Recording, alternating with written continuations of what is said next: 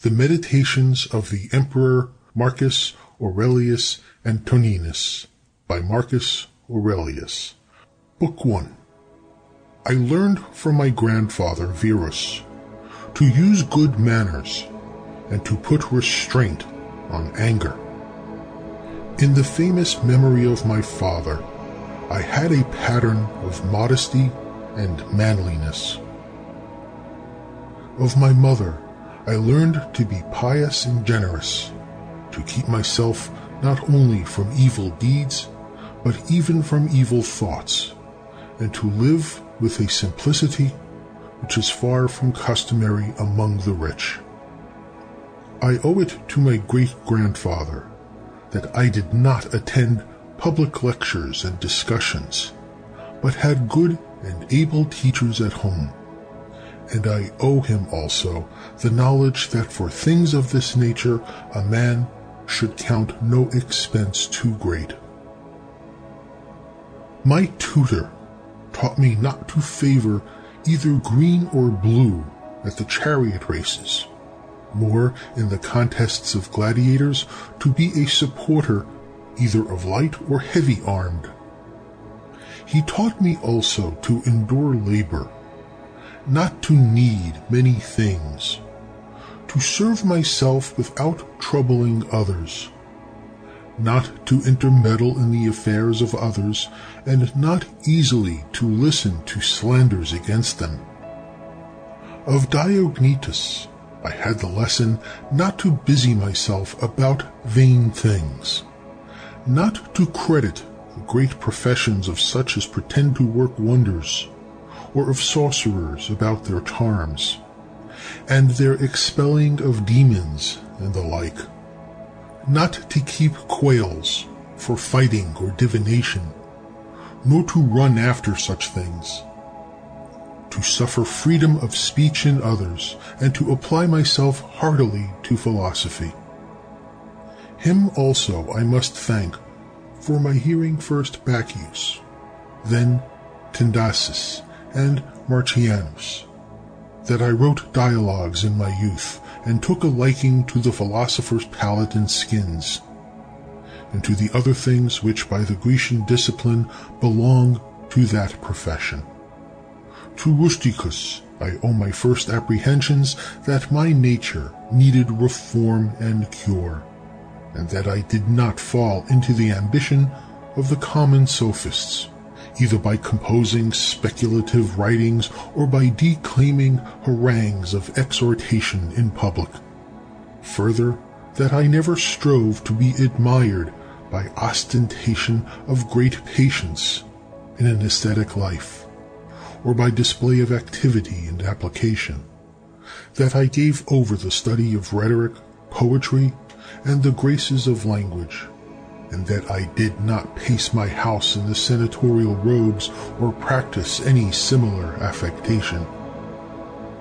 I observed also the simplicity of style in his letters, particularly in that which he wrote to my mother from Sinuessa. I learned from him to be easily appeased, and to be readily reconciled with those who had displeased me, or given cause of offense, so soon as they inclined to make their peace, to read with care, not to rest satisfied with a slight and superficial knowledge, nor quickly to assent to great talkers. I have him to thank that I met with the discourses of Epictetus, which he furnished me from his own library. From Apollonius I learned true liberty and tenacity of purpose, to regard nothing else even in the smallest degree, but reason always, and always to remain unaltered in the agonies of pain, in the losses of children, or in long diseases. He afforded me a living example of how the same man can upon occasion be most yielding and most inflexible.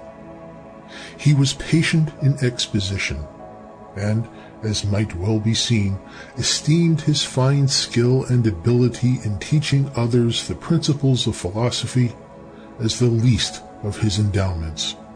It was from him that I learned how to receive from friends what are thought favors, without seeming humbled by the giver, or insensible to the gift. Sextus was my pattern of a benign temper, and his family the model of a household governed by true paternal affection and a steadfast purpose of living according to nature. Here I could learn to be grave without affectation, to observe sagaciously the several dispositions and inclinations of my friends, to tolerate the ignorant and those who follow current opinions without examination. His conversation showed how a man may accommodate himself to all men and to all companies. For though companionship with him was sweeter and more pleasing than any sort of flattery, yet he was at the same time highly respected and reverenced. No man was ever more happy than he in comprehending, finding out, and arranging in exact order the great maxims necessary for the conduct of life.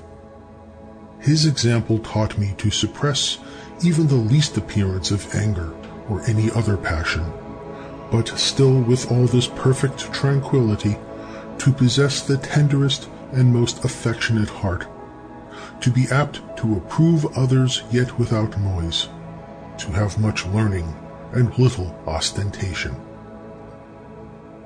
I learned from Alexander the grammarian to avoid censuring others, to refrain from flouting them for a barbarism, solecism, or any false pronunciation.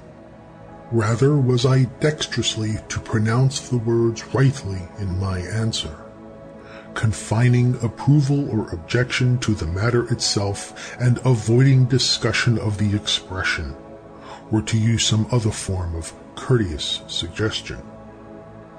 Fronto made me sensible how much of envy, deceit, and hypocrisy surrounds princes, and that generally those whom we account nobly born have somehow less natural affection.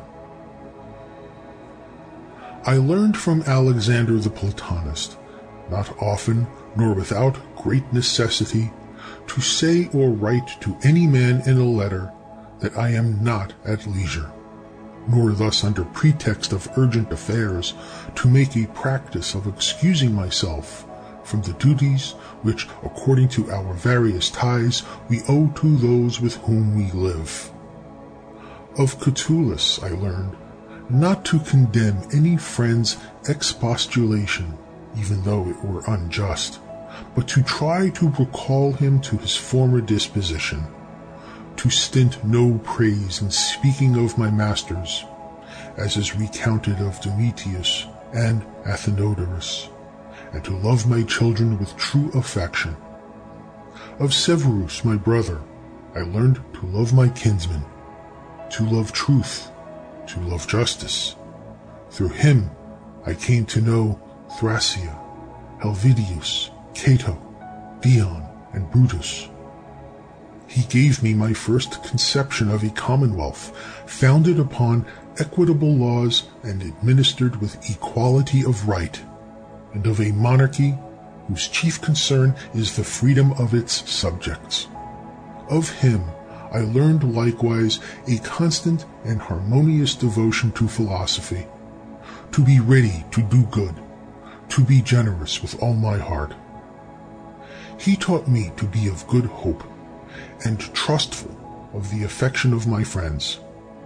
I observed in him candor in declaring what he condemned in the conduct of others, and so frank and open was his behavior that his friends might easily see without the trouble of conjecture what he liked or disliked. The counsels of Maximus taught me to command myself, to judge clearly, to be of good courage in sickness and other misfortunes, to be moderate, gentle, yet serious in disposition, and to accomplish my appointed task without repining.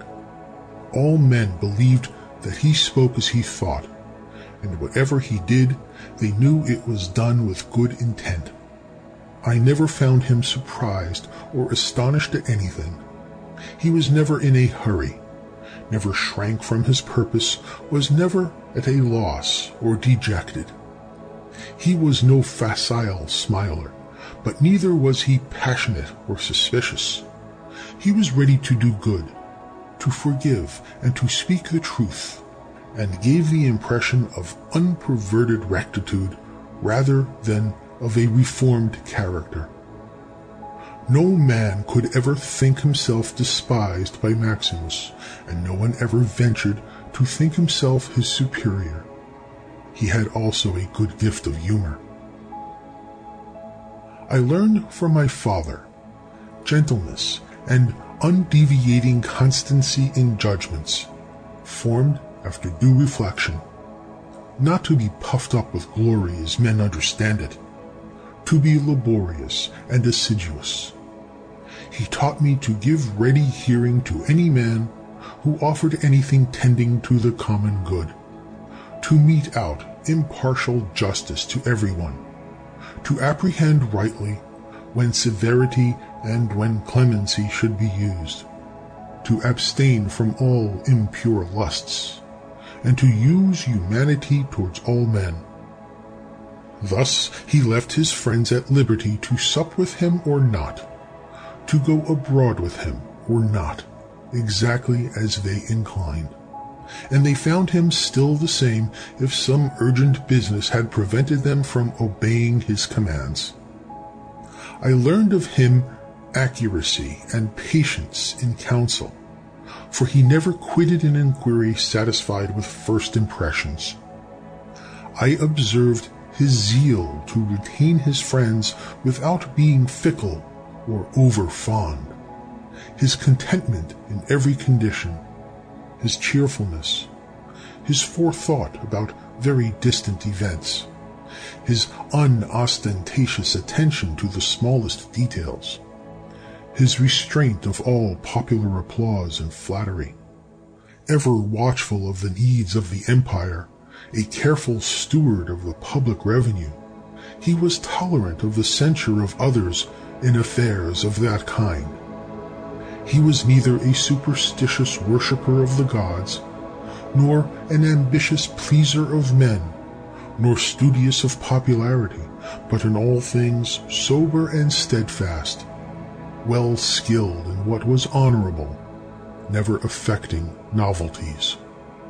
As to the things which make the ease of life, and which fortune can supply in such abundance, he used them without pride, and yet with all freedom, enjoyed them without affectation when they were present, and when absent he found no want of them. No man could call him sophist, buffoon, or pedant. He was a man of ripe experience, a full man, one who could not be flattered, and one who could govern himself as well as others. I further observed that he honored all who were true philosophers without upbraiding the rest, and without being led astray by any. His manners were easy, his conversation delightful, but not cloying. He took regular but moderate care of his body, neither as one over-fond of life or the adornment of his person, nor as one who despised these things. Thus, through his own care, he seldom needed any medicines, whether salves or potions. It was his special merit to yield without envy to any who acquired any special faculty, as either eloquence or learning in the law, in ancient customs, or the like.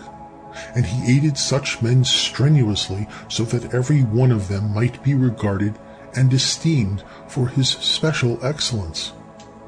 He observed carefully the ancient customs of his forefathers, and preserved, without appearance of affectation, the ways of his native land. He was not fickle and capricious, and loved not change of place or employment. After his violent fits of headache, he would return fresh and vigorous to his wonted affairs. Of secrets he had few, and these seldom, and such only as concerned public matters.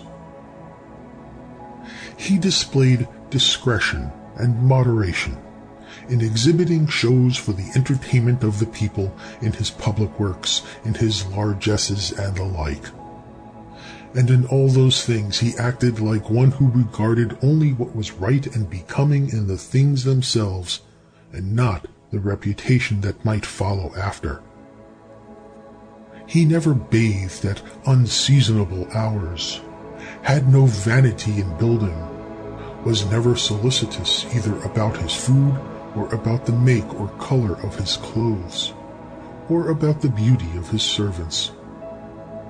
His dress came from Lorient, his villa on the coast, and was of Lanuvian wool for the most part. It is remembered how he used the tax collector Tusculum, who asked his pardon, and all his behavior was of a piece with that.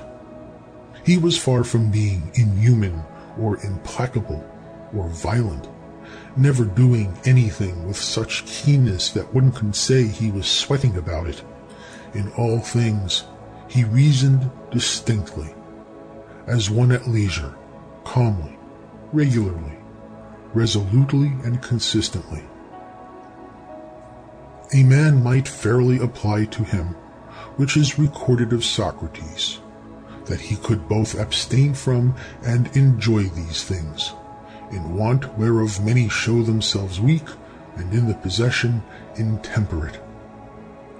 To be strong in abstinence, and temperate in enjoyment, to be sober in both, these are qualities of a man of perfect and invincible soul, as was shown in the sickness of Maximus. To the gods I owe it that I had good grandfathers and parents, a good sister, good teachers, good servants, good kinsmen and friends, good almost all of them. I have to thank them that I never through haste and rashness offended any of them, though my temper was such as might have led me to it, had occasion offered. But by their goodness, no such concurrence of circumstances happened as could discover my weakness.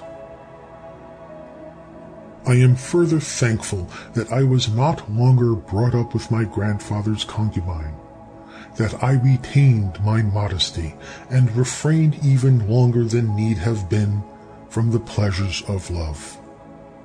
To the gods it is due that I lived under the government of such a prince and father as could take from me all vainglory, and convince me that it was not impossible for a prince to live in a court without guards, gorgeous robes, torches, statues, or such pieces of state and magnificence, but that he may reduce himself almost to the state of a private man, and yet not become more mean or remiss in those public affairs, wherein power and authority are requisite. I thank the gods that I have had such a brother, as by his disposition might stir me to take care of myself, while at the same time he delighted me by his respect and love. I thank them that my children neither wanted good natural dispositions, nor were deformed in body. I owe it to their good guidance that I made no greater progress in rhetoric and poetry, and in other studies, which might have engrossed my mind, had I found myself successful in them. By the gods' grace, I forestalled the wishes of those by whom I was brought up, in promoting them to the dignities they seemed most to desire. I did not put them off with the hope that since they were but young, I would do it hereafter. I owe to the gods that I ever knew Apollonius, Rusticus, and Maximus, and that I have had occasion often and effectually to meditate with myself and inquire what is truly the life according to nature, and as far as lies within the dispensation of the gods to give suggestion, help, or inspiration, there is nothing to prevent my having already realized that life. I have fallen short of it by my own fault, and because I give no heed to the inward monitions and almost direct instructions of the gods, to whom be thanks that my body hath so long endured the stress of such a life as I have led. By their goodness, I never had to do with either Benedicta or Theodotus, and afterwards, when I fell into some foolish passions, I was soon cured. I give thanks that, having often been displeased with Rusticus, I never did anything to him which afterwards I might have had occasion to repent. That though my mother was destined to die young, she lived with me all her latter years. That, as often as I inclined to succor any who were either poor or had fallen into some distress, I was never answered that there was not ready money enough to do it, and that I myself never had need of the like succor from another. I must be grateful, too, that I have such a wife, so obedient, so loving, so ingenuous, that I had choice of fit and able men to whom I might commit the education of my children. I have received divine aids in dreams, in particular how I might stay my spitting of blood and cure my vertigo, which good fortune happily fell to me at Caeta. The gods watched over me also when I first applied myself to philosophy, for I fell not into the hands of any sophist, nor sat poring over many volumes, nor devoted myself to solving syllogisms or stargazing. That all these things should so happily fall out, there was great need both for the help of fortune and for the aid of the gods. In the country of the Quadi, by the Granua. End of Book 1.